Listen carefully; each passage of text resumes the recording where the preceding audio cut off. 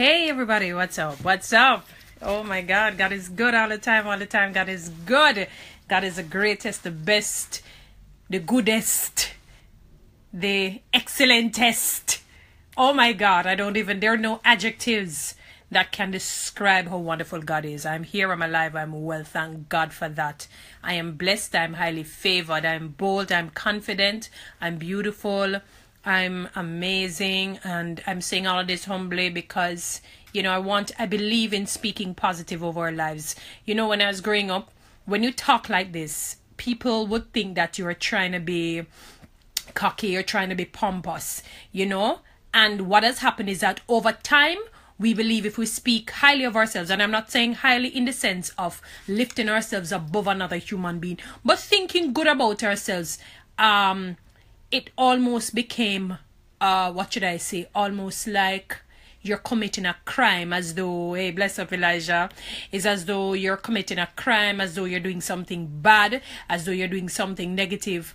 And the funny thing is we were going against what the Bible says. It says, think on things that are lovely, think on things that are just, think on things that are honest and of a good report. Now, I'm not saying for once that you should be thinking about yourself in a selfish manner, me, myself, and I, and you're this, and as though you're above somebody else. No, what I'm simply saying is to cultivate those things that God has said, those attributes, as well as the beatitudes, as well as the fruit of the Holy Spirit. You have to think positive. Now, you think highly of yourself, highly, but not above somebody else. All right. So when your mind and your thought now begins to turn into the positive, that is how you will execute a positive living. Don't you get it? So you can't be thinking, oh, I am this in a negative sense. I am, all the negative adjectives that you can think of and expect to live a positive life. It is impossible. It is impossible. Now, you can't expect to be beautiful and keep calling yourself ugly. You can't expect to be bright or brilliant and smart and keep saying that you're dunce. It is impossible. The two don't work. So you have to speak highly of yourself in a controlled way, not pompous, not in a sense where you're haughty or you're above somebody else, but no, in a sense where you can become that world changer. That environment changer, the space that you're in because of the thoughts that you generate. Now, I'm listening to Earl Nightingale. Powerful words. You have to kind of listen to him when it's kind of quiet because he has a very deep bass voice though.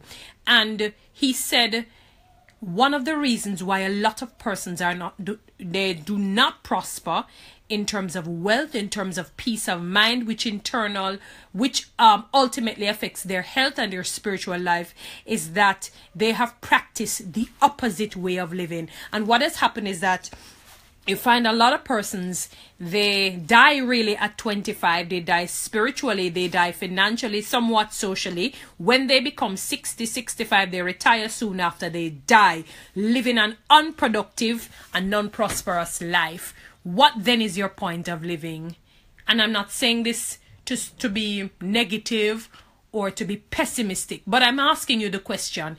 If it is that at age 25, you die, spiritually, financially, socially, possibly educationally, 60, 65, you retire, few years later, and I mean literally very few and minute years later, you die, then what was the point of your life?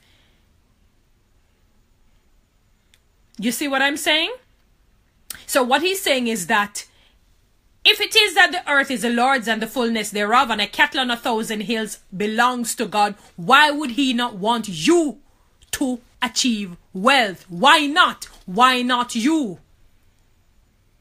What difference are you, or what difference basically are you from the other wealthy man over there? He or she is not made up of a different fiber, human fiber, If you cut them, you're going to see blood. If they're shot in the right places, they will die. They can develop diseases like anybody else. They eat like anybody else. They sleep like anybody else. But there is a difference with their operations in their daily living. The things that they do.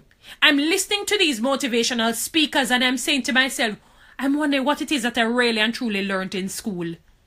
Like, I'm wondering, because Basically, everything that they taught, I really wasn't taught in school. You know why?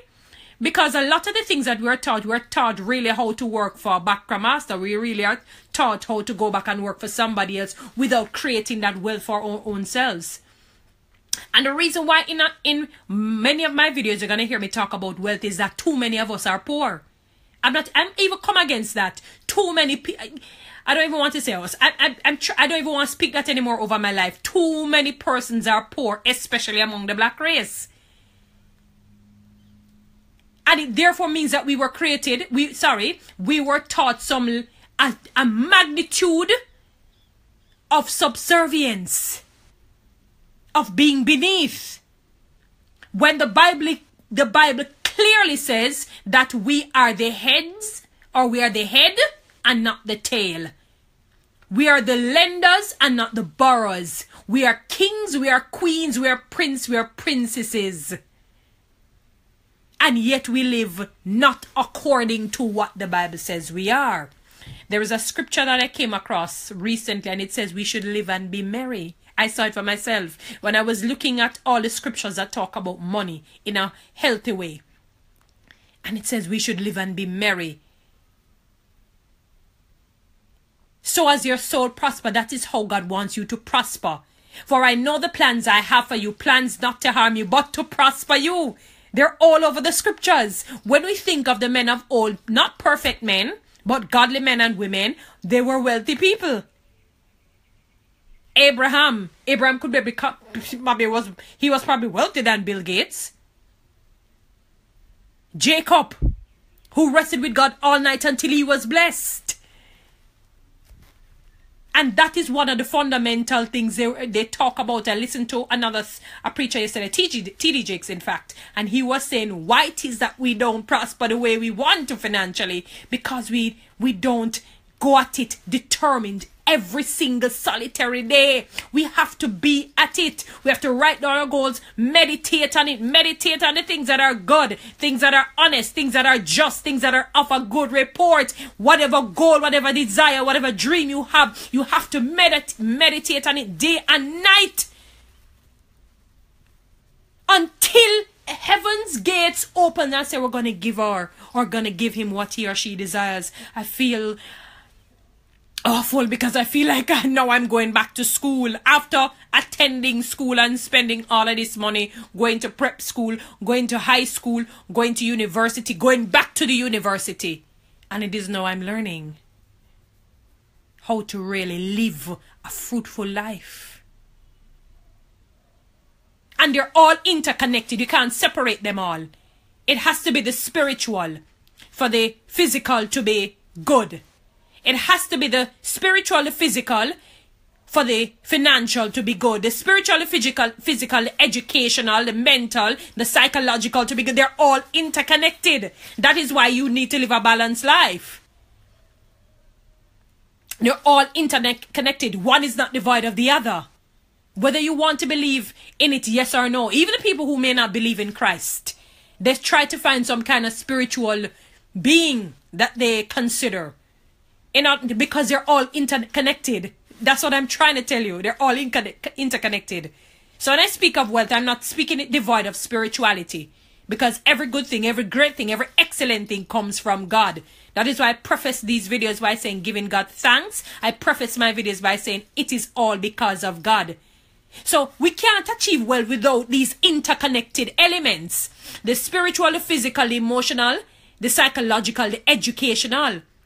But the thing is the application of it. Because knowledge without application is really not knowledge at all. That is why I said to people, I don't want somebody to tell me that this person is brilliant and all the brilliance is kept to themselves. How are we gonna know that you're brilliant when it is not executed, when it's not shown? A truly brilliant person tries to uplift somebody else to become brilliant or even better. Whether you want them to come better or not, there will always be somebody better than you. We have to accept that as human beings. Because as time goes on, people get smarter, more brilliant, more wise, more creative, more dynamic. All of these things is just a part of life, whether you want to accept it, yes or no. But the fact of the matter is, we have not because we ask not. And when I say ask not, we don't go at whatever good dream, whatever goal it is that we set, we don't really go at it. So we just follow what we have been trained indirectly and directly sometimes. Sure, it don't make no sense here. I can't bother. Or I'm not too talented enough, or I'm not bold enough, I'm not too pretty enough, or I'm too black, I'm too brown, I'm too white, I'm too fat, I'm too slim. You see, all the different excuses we come up with, and that is why we don't achieve, just like our Bill Gates achieved, or Steve Jobs achieved at the time, or whoever else you want to make the comparison with. They're not made out of different fibers. If you shoot them in the right place, they're gonna die. If you cut them, they're gonna bleed. If somebody dies for them, they're gonna cry. But what is the difference that have caused them to excel above the average person? And that is hard work. That is incessant, consistent determination. Deciding that they're going to achieve that goal that they've set out without any reservation, without stopping, without ceasing, never giving up. If it means day and night working at it, that is what they had decided to do, and that is why they achieved the wealth that they achieved. And it has nothing to do with that because they're more talented than you are, or talented than I am. It has nothing to do with that. It is the application of their knowledge and sowing the seeds, or sowing the seed of determination every single day until they achieved their goals and their dreams. And I'm not talking about those persons who, like the scammers and all of them people who achieve an overnight something. Don't worry. Easy come, easy go. Easy come, easy go. That is the only saying I can give for those kinds of persons. I'm talking about people who genuinely achieve prosperity and wealth. And I'm talking about prosperity in the original meaning. I'm not talking about this in terms of any political side. I'm speaking about whether you want to say progressive, prosperity, whatever it is. And all those words are positive words, and those are the words we should be thinking on. That's the only way we're gonna root out a bad habit. You know what? It's just like a man who smokes or a woman who drinks, right? And sometimes they have to. When I was watching this program, it used to come on Life Element. It's Intervention is the name of it. So what they have done is persons for years who struggle with some drug in one form or other, they would go to one of those intervention programs, for a few months to get help and, try and live a better life. But they will tell you the first week possibly, or the first 2 or 3 days when the person can't get the drug is as though it's like they're dying almost, because their body craving for it is because they got so used to it. But you know why? After weaning them, like when you wean a child from its mother, you understand? And with determination and this drive to say, I am going to fight this addiction no matter how long it takes. And the ones who overcome because they didn't give up. That's what it is. Do not give up. Not give up. Do not give up. So when the negative thoughts come, and it happens to me, because what I've done for me, I've typed out, because I'm writing kind of bad still, you know what I mean?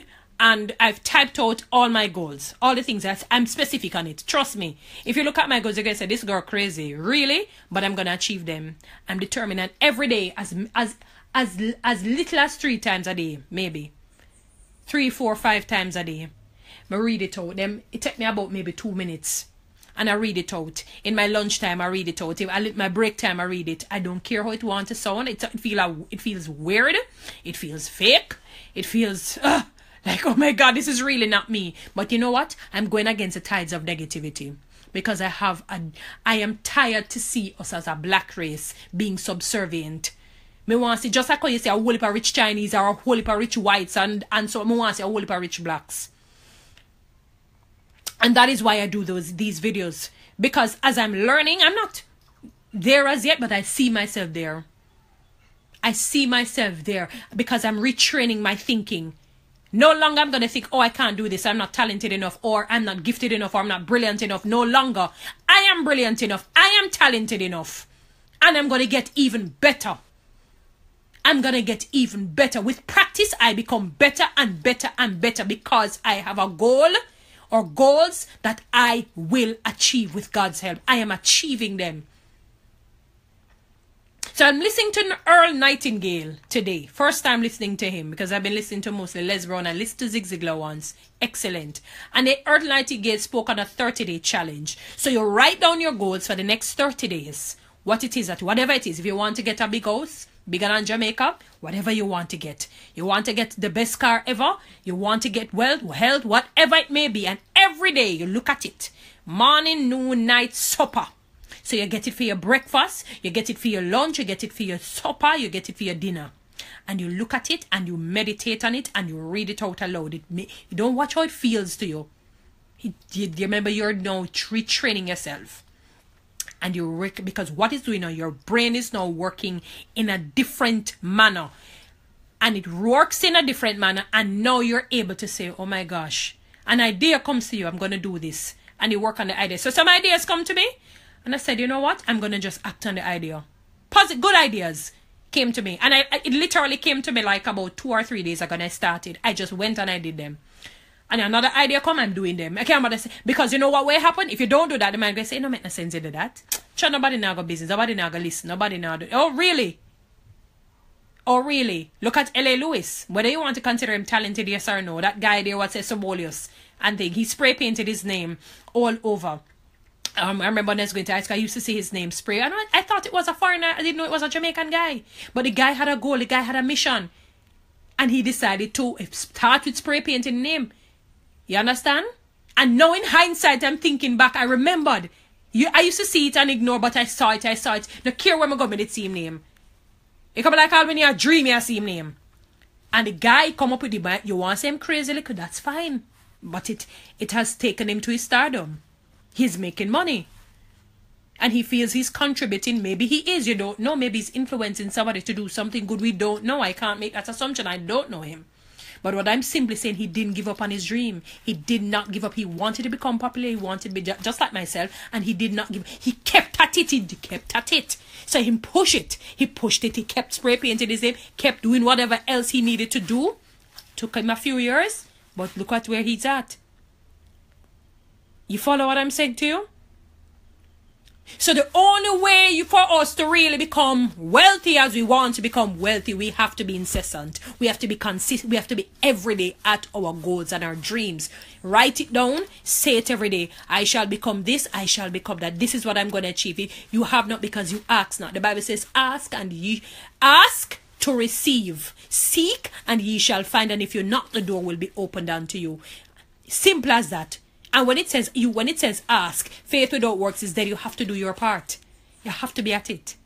Don't worry about, this is what Les Brown said. You don't have to be great to get started, but you have to start to become great.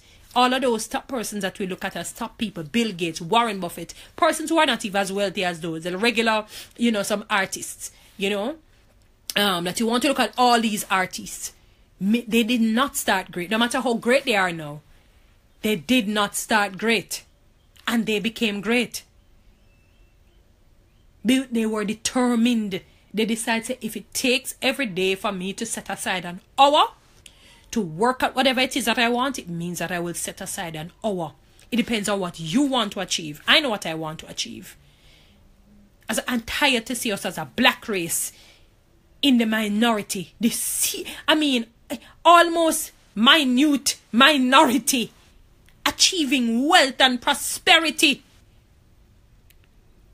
When I think of the real wealthy people, the only name that really comes to my mind right now, I'm talking about in terms of the billionaires now. Can make me think very big, It's Oprah Winfrey.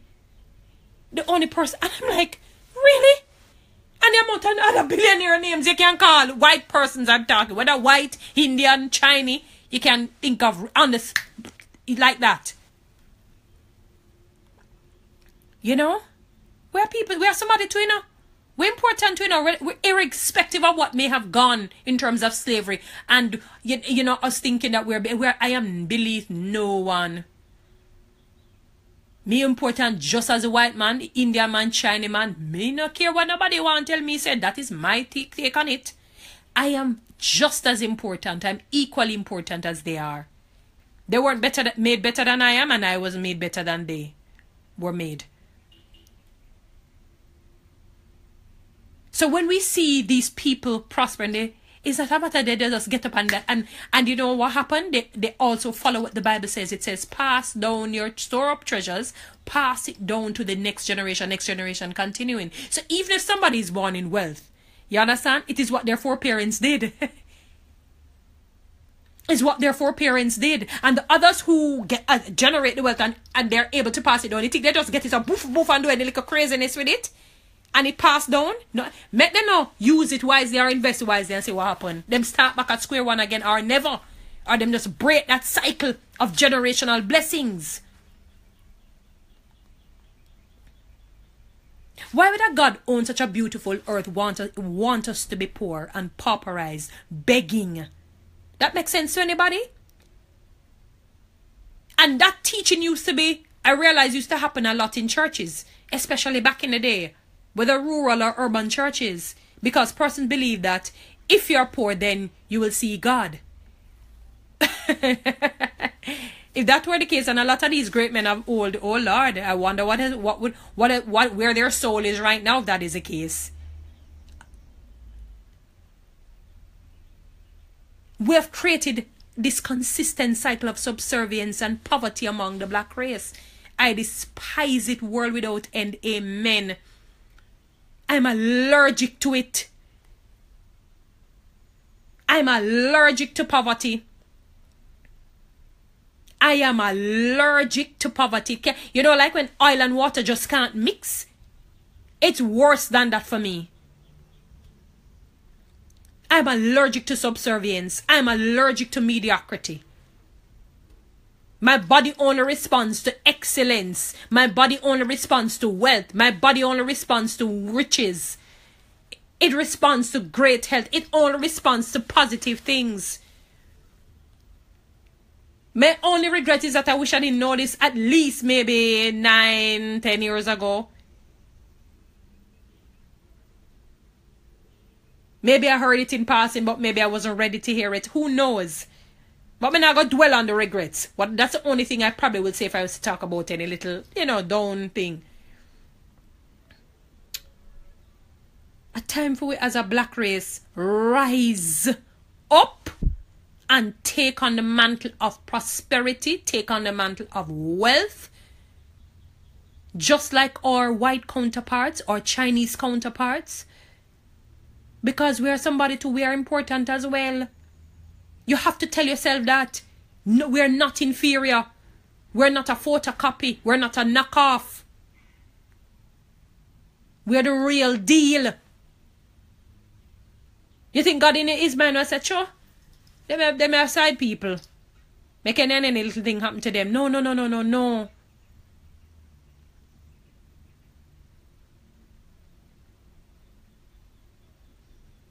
God wishes for us to prosper.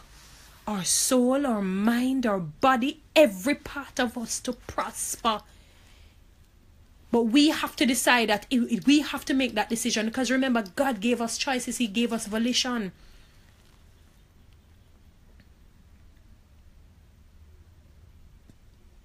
So we have to now make that concerted effort every day. It can't be every other day or every week. It has to be every day. It may not be at the same strength every single day. Because every day, carries a different kind of, not only a different kind of feeling, but it carries different activities that may take place. So every day it may not be at the same strength. But if it is that we as the black race decide that, listen, no more poverty, no more poverty. We have to be incessant. We have to be at it every single day until we attain it. Until it's not Oprah Winfrey name alone calling at the witches. And a fear name one for calling night. Toni and Toni-A-Baker's name must call in night. Your name must call in night. The next black brother, the next black sister name must call in night. But we have to work at it every single solitary day. We have to be at it every day. Every single day. No, barring none until we achieve it. Barring none until we achieve it.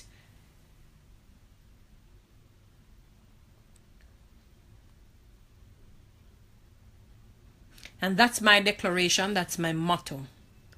So I'm encouraging you to I don't know who want to join me on this 30-day challenge. I'm going after it. Write down your goals. You pray over them. You speak them into being. You declare them. And when the negative thoughts come, you just, if it means to take up the paper while the negative thoughts are on, and you read what is on your paper in terms of what you're going to achieve, you do that. You're going to conquer those negative thoughts with positive ones, and you work at it. So if it is that you want to become a business owner, you read books on it, attend seminars, give out your business cards, let people see your talents. Whatever it is you sow that seed, it will grow. It will come to fruition. It will pass. We shall, we must conquer poverty. In Jesus' name, we are conquering this thing as a black race. No more of it. I am tired of it now. We're going to achieve financial freedom. We are going to be the lenders and not the borrowers. We're the heads and not the tails. No more. That's the road I'm on. I'm encouraging you to join me on that road, so that our names can be called among the greats.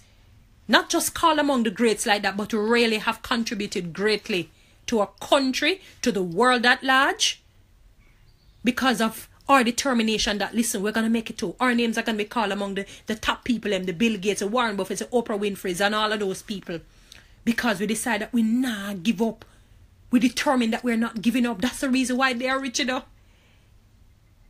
Because the only difference is that when the negatives come, they say, Negative, I conquer you. But although you're saying I'm this, I know I'm that. And this is what I'm going after.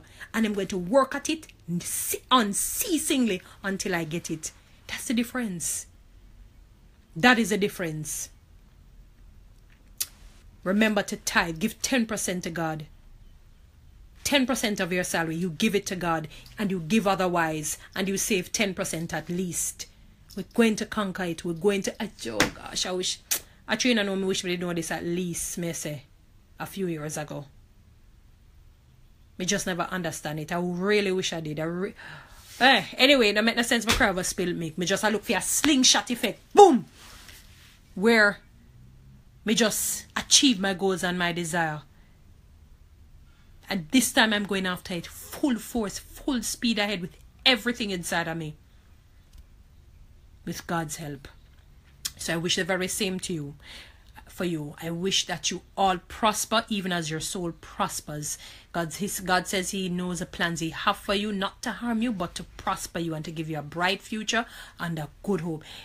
This can only be done depending on the choices that you make. No more poverty. Depends on you. I don't even if I may not have money, no, me still not consider. Me not call myself poor or broken and not call it. I hate using those words.